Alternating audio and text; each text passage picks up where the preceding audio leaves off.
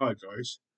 Over the years, I've noticed quite a few people making the statement that we're living in this country in an Orwellian state, and by Orwellian they mean kind of like a totalitarian dystopia. Um, but the fact is, we're not living in an Orwellian society. When they say that, they're referring to a writer called George Orwell and a book called 1984. And George Orwell wasn't his real name. His real name was Eric Blair.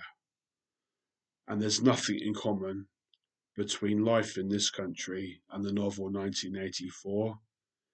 In that novel, people weren't allowed writing paper and pens, which we are allowed in this country.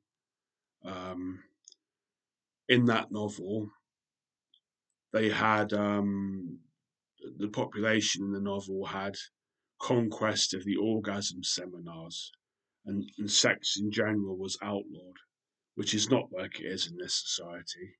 We don't have seminars for the conquest of the orgasm. We have prolific pornography in this country. Um, yeah, so it's not. I just wanted to call some people up on that. They're just completely misquoting. If you want to read 1984, um, I'd kind of recommend it.